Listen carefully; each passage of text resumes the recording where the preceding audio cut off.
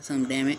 When you're dating, you have to ask those different questions. Like, or you gotta go that extra mile just to see how they respond. Like, started watching P Valley, and I was like, I wish I could watch it with you. You know,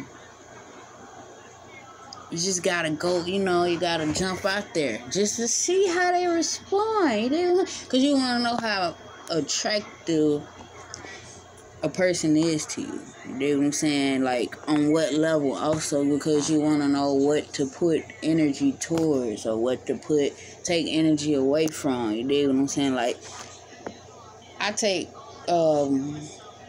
getting to know somebody very seriously, but I just take it as light as a, first communication, a first conversation, not communication. But I pay attention to all of that because to me, on my side, I feel like every sentence count, every word count, how many times I text count, how many times I call count, and it all really matters on how much the person is attracted to me. Because I can call a million times if I want to, if the person is that attracted to me. What you know what I'm saying? But that ain't the norm these days. It's usually... I'm my twin, all in my mouth. But it's usually, this gonna be her in the future though. She's gonna be more professional about it though.